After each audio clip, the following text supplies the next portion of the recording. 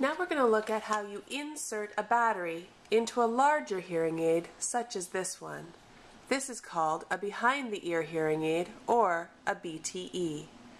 At the base of the BTE you will see that there is a little lip. What you do is you use your thumb to pull open the battery door. When you open it, there's a small tray where the battery will sit.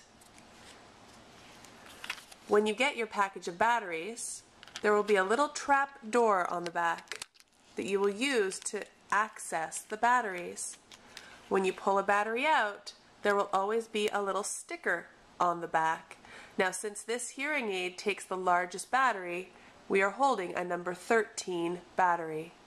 I find it's usually easier with this type of hearing aid to leave the sticker on until you've absolutely got the battery placed, because you can't put it in the wrong way if there is a sticker on it. What you're going to do is take the side with the little bit of edge on it and set it into the hearing aid. Once the battery is situated, you're going to peel off the sticker using your other hand to hold the battery. And there you are. The battery is inside the BTE.